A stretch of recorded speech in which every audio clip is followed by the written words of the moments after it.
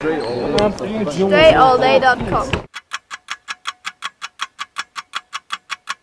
I'm gonna start this move with the crossover step out of triple threat. Jabbing with the left foot, my right foot, toes stay down till the ball leaves my hand. Once the ball leaves my hand, then I'm going into a half spin there. You see the half spin, I'll let the ball drop out of my hand about halfway through.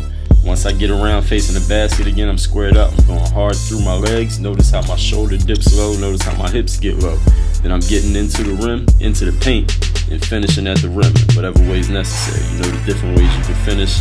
Either hand, over the top, under, dunking, whatever works for you to put the ball in the basket. There's no one way that has to be done. You just gotta score. Hit that thumbs up to like this video.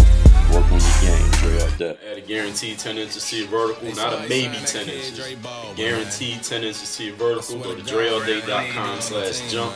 Get the jump manual. When you get it, I'm gonna give you 5 free coupon books or any free DVD. All you gotta do is email me the receipt. DreAllDay.com/jump. Bounce it. All right, let's go to our next guy, Dre Baldwin. The punch card. I would insinuate he's physical. Physical player. Punch card. You can absolutely look at his build. That would be a player that you hope to be your physical presence. Unless he photoshopped his body on someone else. He looks like the kind of guy that's going to show up with 4 carloads of family and friends.